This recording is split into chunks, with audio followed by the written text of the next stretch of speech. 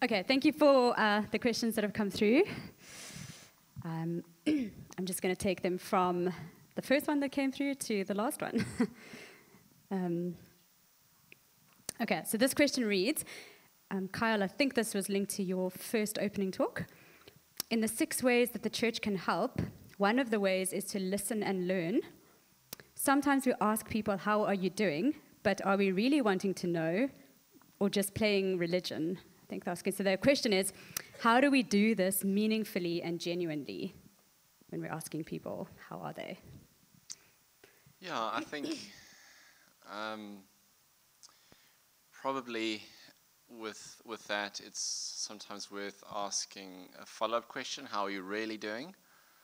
I think for a lot of people that will signal that you are really asking, because it's in some ways you can understand it. Hey, I mean, you come to church on a Sunday and someone says, how are you doing? And you say, fine. And you're not trying to be deceitful. You're just, you don't want to fall into a heap while answering the question and trying to get to your seat. So I don't think it's that people are badly motivated, but they might feel like, thanks for asking, but the service is about to begin and I need to go find a seat. And so I think if we're really going to ask that question and listen, we need to find the right moment to ask it. We need to make sure we give them our full attention. Maybe if they tell us how they're really doing, we can respond by praying for them. Right, just sort of normal friendship stuff. So I think it's making the time for that and being intentional that if I really want to check in on this person and see how they're doing, have I thought about how to do that well and not just kind of quickly in 30 seconds tell me how you're doing. But if this is going to be a real conversation, I need to set aside the time for it. Great. Does anybody else want to add to that? Is that okay? Sorry, I would just say, didn't stretch that far. I would say how you respond when somebody asks you the question is a really important aspect of that. Obviously, in a lot of contexts, you don't go into detail. But take the word fine out of your vocabulary when somebody asks you that question. And come up with a very short but truthful statement. I think if we just say, wow, I'm good this week, but I've struggled with this. It's just a note. It's just a little grain of truthfulness in there that they might follow up with later and ask you. So it's good to just be transparent yourself and not just, oh, I'm great, fine, great, thanks. But just one little short statement. Again, it's not a context that you need to go into detail. But just that little bit of, wow, this week's been a challenge because of this, and then that's it. Pray about that for me. And then that's all you have to say. It doesn't have to be a big confessional thing right there in that context. But to just give an open door that I'm willing to discuss these things. You don't have to put on a face in front of me. Right. Thanks, Pamela. That's helpful. Okay, the next question reads, and I think any of you can answer, whoever wants to. Which of the 2 people causes the barrier between the mentally healthy person and the mentally sick? So I think I was also in your opening talk, actually, Kyle, you mentioned something about that. So, do you understand the question? Yeah, between the 2, who is it that's actually causing the barrier? The one who's mentally healthy or the one who's mentally sick? Yeah, I mean, I suppose if we're talking about specific relationships, there's always going to be uniquenesses in that. The point I was sort of trying to make is that I think sometimes in our culture we've got these big categories that separate us, and especially if we have these categories, well, this is a psychological thing, and I'm not an expert in psychology, so I really shouldn't be getting involved in that. In that sense, there's a kind of some beliefs in our culture that are playing a role in separating us from each other. But of course, we believe those things and exacerbate them by kind of going along with that. So I think that in that sense, we're all involved in separating ourselves from one another, not listening to each other, not moving towards each other. So I think that's where we all have a role to play, wherever we're at. Of course, you always want to be making sure if you're sharing personal, sensitive information that you're doing it with someone that's trustworthy. But I think we can all probably play a role in moving towards others and being open, asking for help, asking questions, asking each other how we're really doing. Yeah, so I suppose we can all contribute to the problem. We can also all contribute to the solution. Does anybody else want to add anything?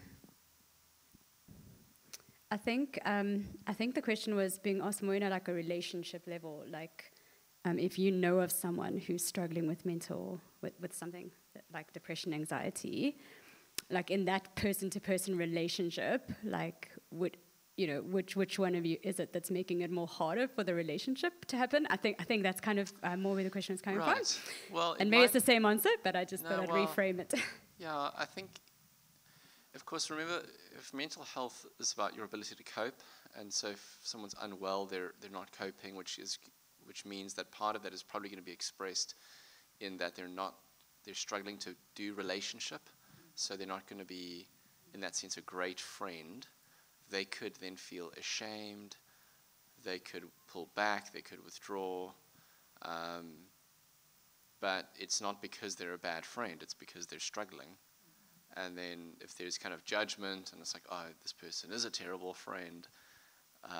So I think if we respond to weakness and to suffering with judgmentalism, then the problem can be on the side of the person who's, let's say, mentally well.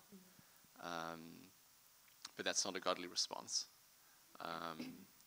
And so I think we'd want to make sure that we're moving towards people who are struggling. And I think maybe just a practical thing for all of us is when someone pulls away from a relationship, not to assume the worst, but to think maybe they're struggling. They're not responding to my WhatsApps, not because they're a bad person, or not because they don't care about me, but it's maybe because they're struggling. And so let me just, make it a bit of an extra effort and not jump to conclusions about that. Maybe a compassionate response is better. Thanks. These next two questions concern trauma, so I guess we'll start with you, Pamela. Childhood trauma often gets diagnosed as ADHD in schools and medicated with Contramol, is that right? If the root cause is later identified as trauma, should the teen reassess meds, or does the meds help regardless of the cause? Do you need me to ask that again, or you? Okay. Yeah, that can be a difficult thing because a lot of the trauma therapies don't really, they lose their effectiveness if the brain is on drugs. So sometimes if you have a good, I would say like a professional counselor who's doing therapy with the child, they will need to think about going off medication for a period of time, depending on the severity. It depends on the child. For the most part, it can happen in a comfortable environment if they're getting just good talk therapy. Once it's identified that trauma is part of the problem, it's not all of the problem. Trauma can be the main crux of why they're facing what they're facing, but you still have to deal with what's going on. So knowing trauma is at the root of it doesn't necessarily change everything that's helpful about what's happening. You don't go back to square one. There's a lot of things that are identified as ADHD, and then now with different diagnoses from DSM-5, some of that is no longer a diagnosis, and things are shifting, what they call things. But keep in mind what Kyle shared earlier, any diagnosis is simply a description of a group of symptoms. It's not that you take a blood test and it says you have this.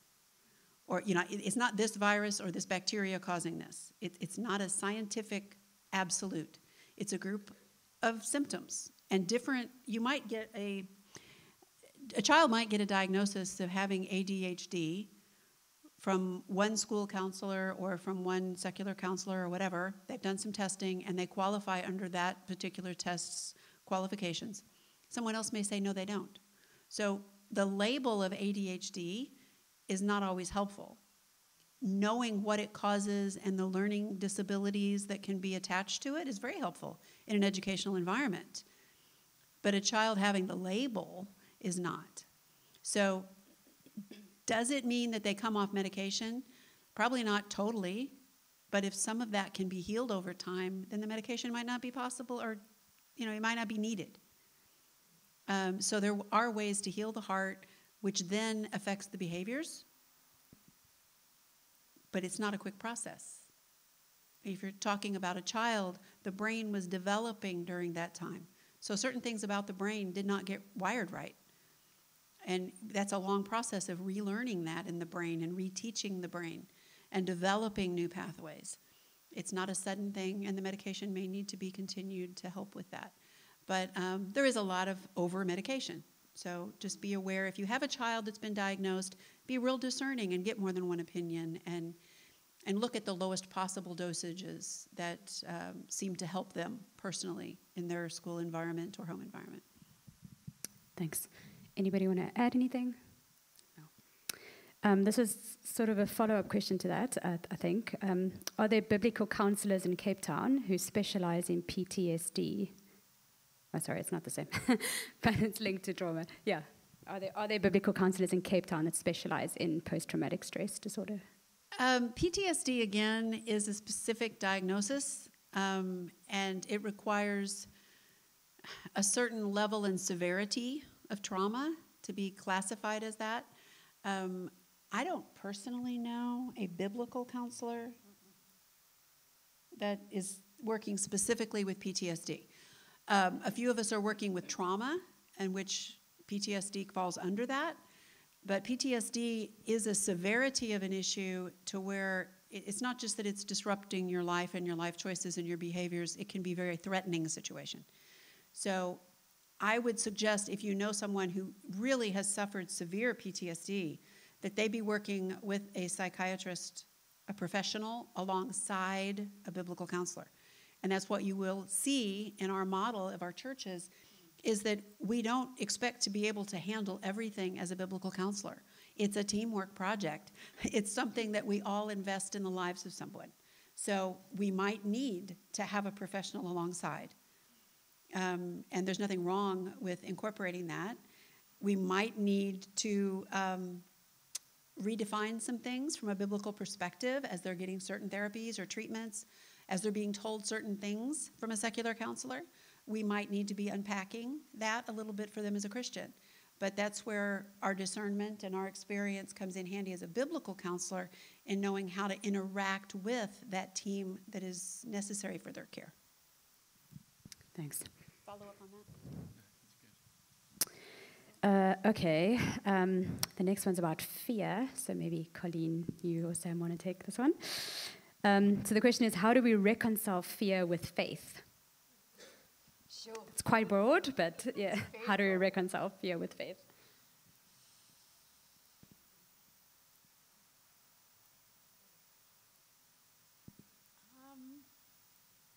I think I'd prefer you to answer that, if you don't mind. I think it's helpful to remember that it's not sinful to be scared. I know it seems obvious to say, but it is helpful to remember that it's not sinful to be scared. In fact, the Bible assumes we will be scared, right? That's why it's so often God makes promises in the context of fear. So it's kind of, we can get a little bit kind of confused by this, because some of these promises or some of these encouragements from God come in the form of commands, like do not be anxious, which is grammatically an imperative. But a lot of imperatives actually function like promises. So I always think of one of my daughters when she was really young and she got scared. She'd say, "Daddy, I'm scary." And then I'd say to her, "Don't be scared," and I'd pick her up and I'd scoop her and hug her. And I'm not actually giving her a command, even though grammatically it's in the form of a command. What am I saying? I'm actually making a promise to her and comforting her. And I'm saying, you don't need to be scared because I'm here and I've got you. So I think that we sometimes get confused with some of this language in Scripture. Of course we get scared. Now there is a form of sinful anxiety, but that's, because sometimes we're looking to something other than God for security or something like that. So there is a form of anxiety that reveals a heart's loyalties that are divided. Even in that context, though, we turn to God. We're always turning to God, right? Whether we're turning to God in a place of trust or turning to God from a place of distrust and repentance, we're still turning back to God. So I think in that sense, it's possible to be trusting God while feeling scared. And so that's, I would say, is how they coexist. And just because you're trusting God doesn't mean you stop being scared of something. This is actually where that book on untangling emotions is really helpful. Because sometimes we'd say to someone in a situation, if they're not scared, we'd actually be quite worried about them. Like some situations are dangerous. So in a fallen world, you need those negative emotions to stay safe, to look after yourself, to protect other people. So. Thanks. Oh, yeah, sure. I'm just thinking similarly with somebody who's depressed. You know, so if their experience is that emotionally it feels like God is absent and he's not there, they can still, even in their turning to the Lord and saying, Lord, where are you? I feel like you have left me. It can feel like a faithless statement, but in some ways it's a faith-filled statement because they're still coming to the Lord saying, well, Lord, I expect you to be here. That's who I think you are. I expect you to be present, and I expect you to be a loving Father, and so I'm confused.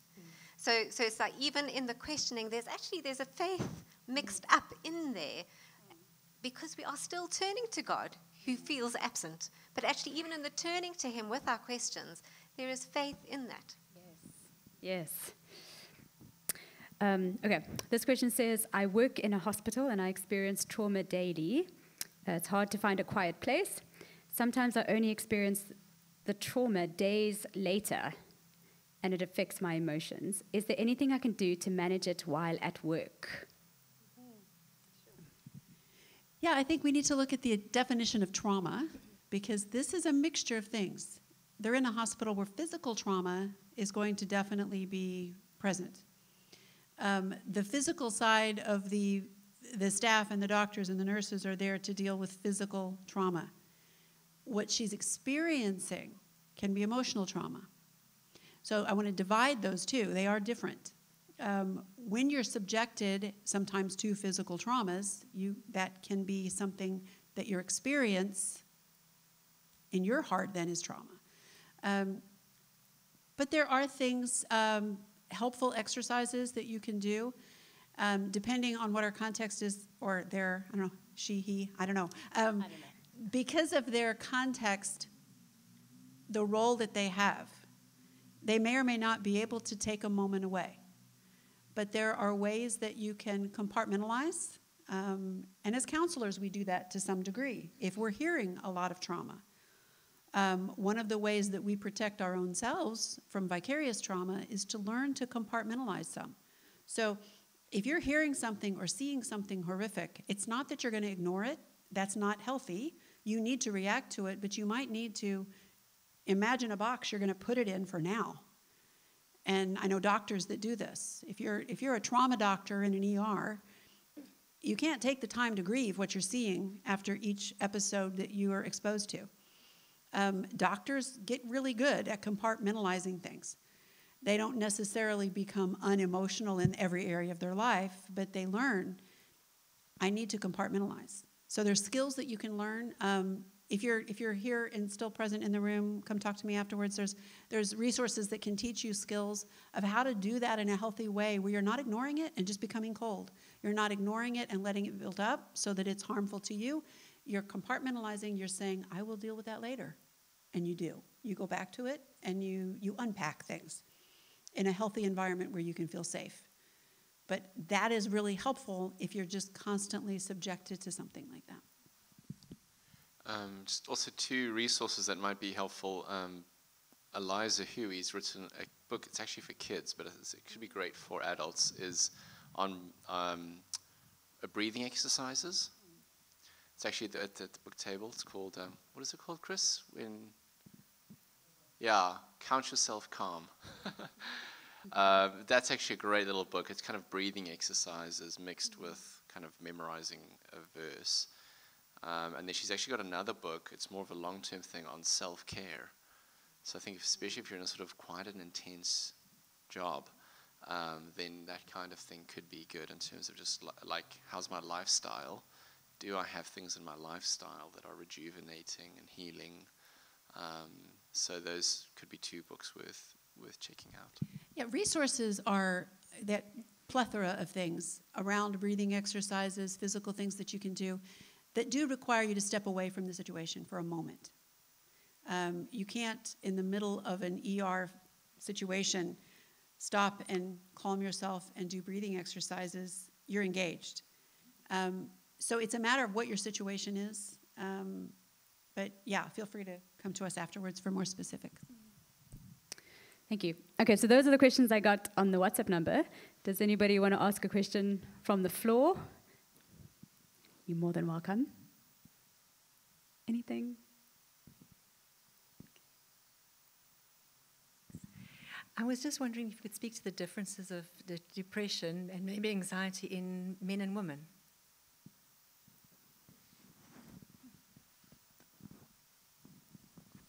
That's an interesting thing. So I'm thinking, are you looking for stats? That sort of... And how it presents. That's interesting. I'm not thinking that it necessarily presents that much differently. Men often show a lot more anger and denial. Women can too. I'm not sure. Do you have any? I haven't read anything about it. No. It's a really interesting question. Is there a difference between men and women? Yeah, I don't have a... I think you could say there's a difference between someone who is more emotionally aware versus someone who is less emotionally aware. And I don't want to draw gender stereotypes there, but I think that is what you might be seeing as you look in general between men and women.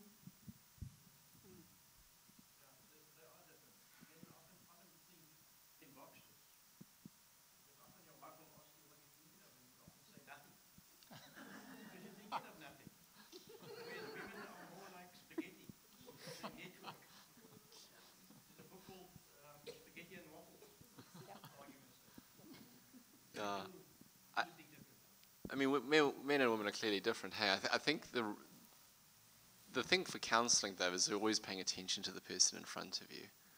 And as you do that, you just realize, gosh, every individual is so unique that the sort of golden rule is let me just listen carefully to the person in front of me and try and figure out where they're at.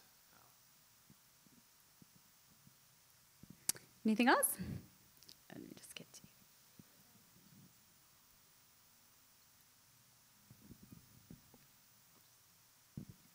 Hi, my question is how can you go about helping a family member that has been diagnosed with depression, isn't taking any treatment, and is basically still in the same condition that has been affected by trauma, childhood trauma, so all the conditions have just piled up, and unfortunately, they still don't want to take counsel, even though you can just see all the symptoms taking place.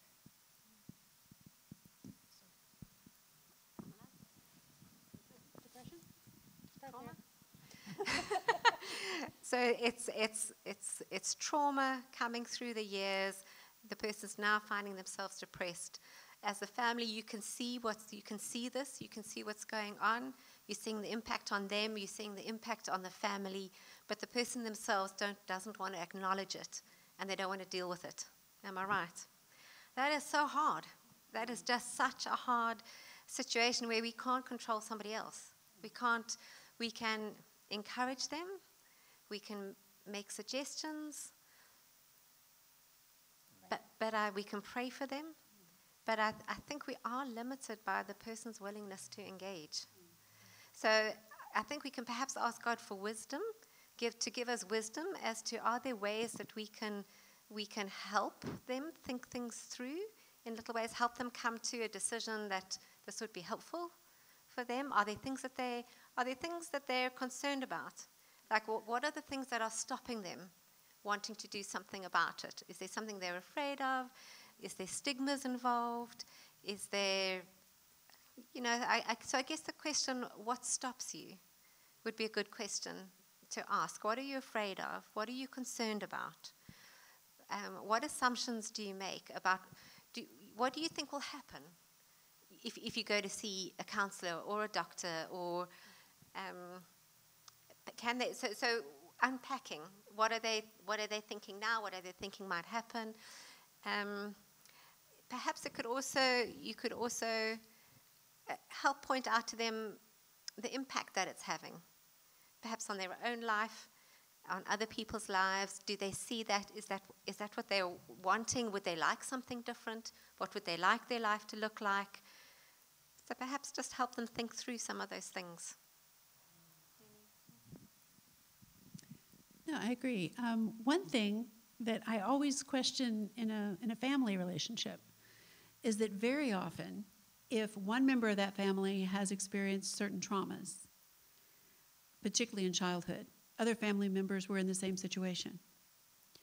So if there's another family member that is willing to take a step out and ask for help and experience healing, that can be igniting to the person who is, at this point, totally refusing to get help. Because very often it's a matter of fear, of saying, if I revisit that, things are just going to get worse. I don't want to think about that. I've spent my life since then not thinking about that, and I don't want to go back.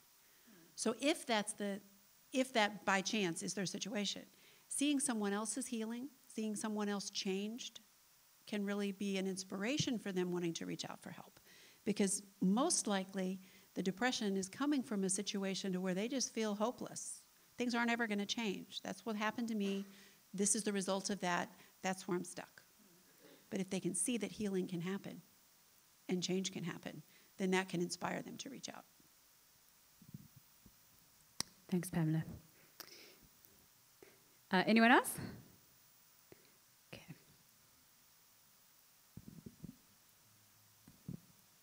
Hi. I want to ask, does taking medication for mental health mean that I'm putting my faith in man, or does God's word say that it's okay?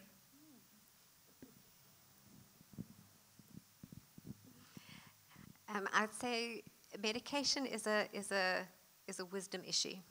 So it's not a sin issue. It's not a failure issue. Is this wise? It can be a means of God's common grace. So as in any medicine, it's God's common grace to all of man that we can heal sickness, that you can take stuff for your blood pressure. So it's no different to taking something for your blood pressure as to taking something for your brain to work better. So it's not a sin or failure thing. It's a wisdom issue. So is it wise to take medication for your depression? That would be the question, and there are pros and cons on that. So is it wise? Is it helpful? What are the side effects? What's the long-term impact? Those are all the questions you'd raise in terms of, is it wise? I would say if you are looking to your medication as your savior, then that's not a good reason to take medication. So if you say, well, it's just this pill, all my hope is in this pill, and this is going to make me better, and I'm not engaging with the Lord on it. I'm not considering what's going on in my heart. I'm just using the medicine as my savior. Then I'd say that's not a great reason. That then wouldn't be a good reason to take medication. But if considering the benefits and the side effects of it, perhaps it could be a good thing. So I'd say it's a wisdom thing rather than a sin failure thing. I would just say that not only is it a wisdom thing about whether you will take it, true wisdom will lead you to not relying on only that. If you are needing medication for anxiety or depression or any other mental issue, that can be a kind of quick fix. It can mask a problem. It can be a Band-Aid. It can physiologically change your brain to react differently to things, but it's not changing your heart. So If medication is wise, take medication, but that's not an excuse to not be talking about the issues that are underlying. So it comes in conjunction with counseling. It comes in conjunction with coming to someone in your church and asking them to walk through this with you. So it's not a counseling or medication. It's if there's an issue that you know is a hard issue, if there's a mental illness perspective to it, consider medication. But don't think that's the answer, that you don't need the counseling. It may put you in a space to where you can do more good through the counseling, particularly with anxiety and some other things that you're just so anxious you're not able to deal with the issues. It can get you to a better place to do the hard work that needs to be done in counseling. It's not a choice either or. So counseling always when there's a hard issue. Medication sometimes if it's wise. Yeah, great question. Important question. Anything else? Oh.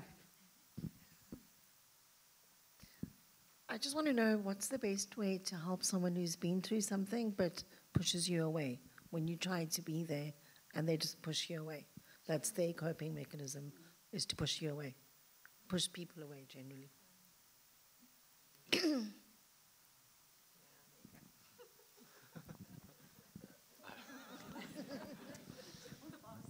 Yeah, it's a little bit like what Sam said earlier. It's just, we can't control other people,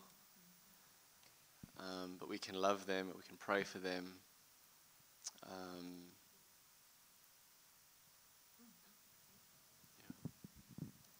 So I guess the question remains, how do we love that person well? So what is the best way that we can love them, that they will allow us? And possibly it's just sending them a WhatsApp message. So actually if they won't allow me to love them by being present with them, I can pray for them. And maybe I can send them a WhatsApp message. I could smile at them. So I get the question is, how can I love them in a way that they will receive?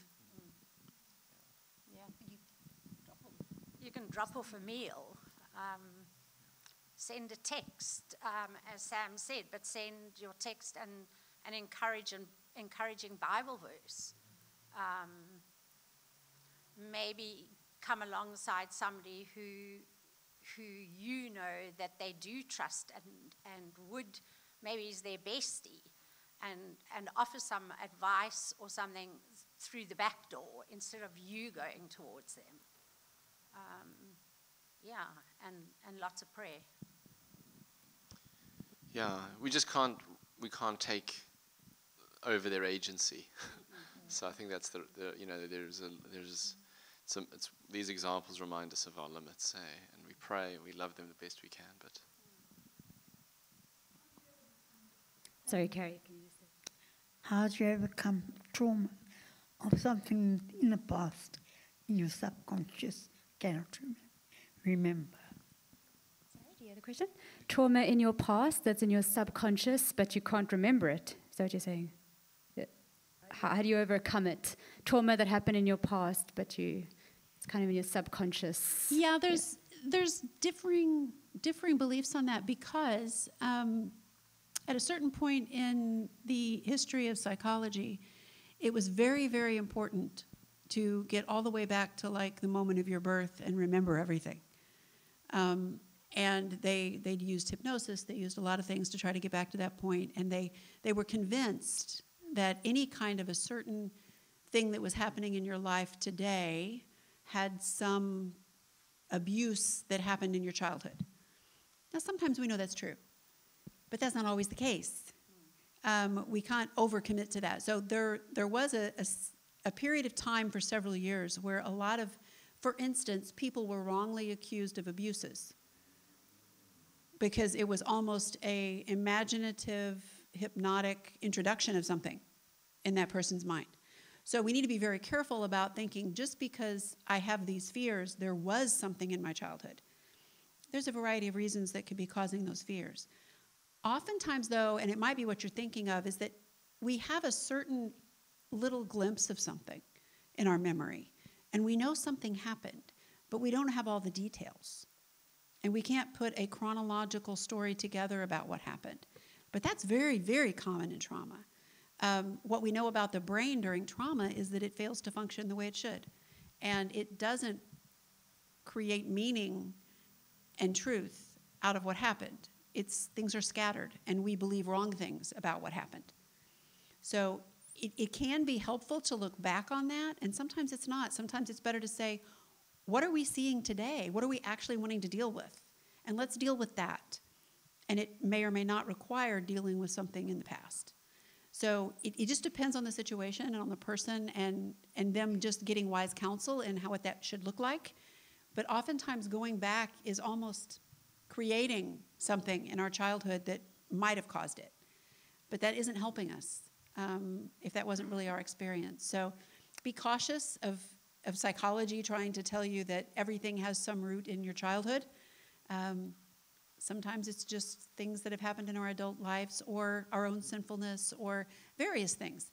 Mental illness, various things. But just don't assume that certain things that sometimes result in this response in our adult life came from a specific event in our childhood.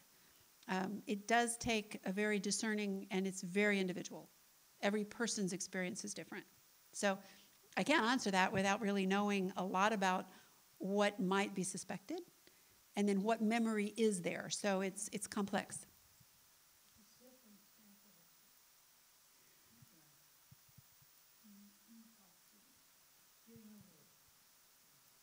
Something during the war is likely, you might be looking at like a PTSD kind of reaction, and they not be aware of what happened, only that this is the way I feel and react because of something that I know happened during that period of time.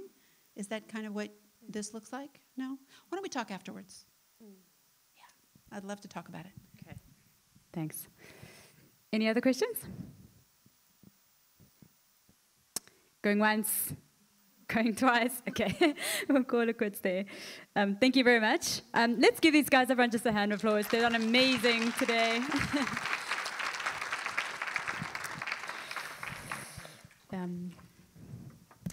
Yeah, well, that brings us to the end of our program today. Yeah, I'm sure you've been blessed and encouraged by today. So we thank the Lord for that.